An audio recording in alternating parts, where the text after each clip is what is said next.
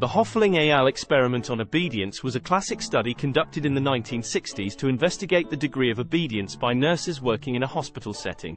The main objective of the study was to examine the influence of different situational factors on nurses' compliance with orders given by physicians. The experiment involved the use of a Confederate physician who called nurses over the phone and gave them orders, which exceeded the maximum dosage of a potentially harmful drug. The nurses were not aware that the physician was a Confederate and were not aware that the experiment was being conducted. The study examined three situational factors: the authority of the physician who gave orders, the communication medium, phone versus face-to-face, and the presence of an authority figure. The results of the study showed that 21 out of the 22 nurses who were contacted by the Confederate physician obeyed the orders, despite the fact that they exceeded the maximum safe dosage limit. The researchers concluded that situational factors, such as the authority of the physician, communication medium, and the presence of an authority figure, greatly influence obedience and compliance with orders.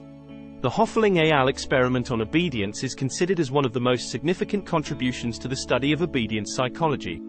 It demonstrated that even well-intentioned individuals who had professional standards and ethical obligations would often obey authority figures, even if it meant risking the safety and well-being of others.